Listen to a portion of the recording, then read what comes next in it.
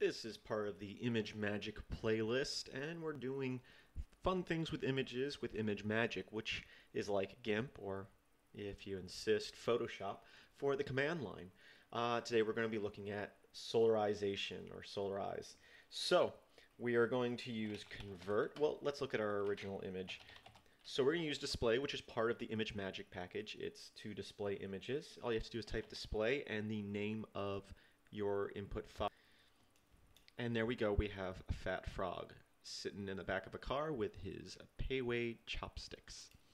Okay, we are going to go convert, which is part of the Imagemagick package, and we're going to say dash solarize.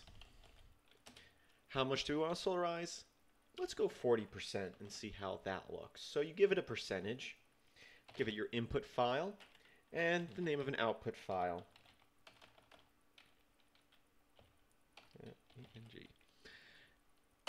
And I'll hit enter, and it's done already. No errors, that's a good sign. Display output.png, and there we go. Our image has been solarized to 40%.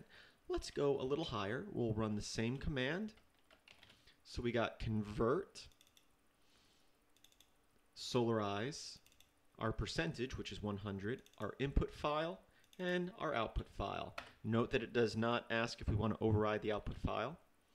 We'll display 100% didn't really seem to do anything. Why? I have no clue. I've never done that before.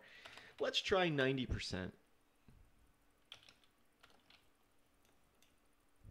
Well, we got a little solarization, so maybe higher the percentage, the less the effect. Let's go 9%. And I guess that's the way it works. I don't use this command that much, so I did not know that. I just learned something new with you guys. Isn't that great? We're going to convert. Solarize, we'll try 25%. We'll display our output file, and there we go. Let's try 75%. There we go. We got some solarization around the brighter areas in the image. So, for the most part, depending on what you're trying to have happen, the effect you're going for, somewhere in the middle is probably pretty good, 40 or 50%. But the lower the percentage, the more the effect. I thank you for watching. Please visit filmsbychris.com. The link's in the description. It's Chris with a K.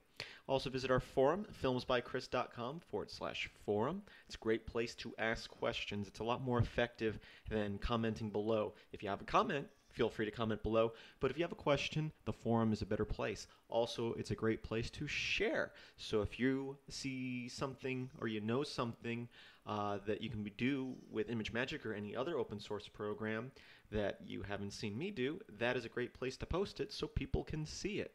I thank you for watching, and have a great day.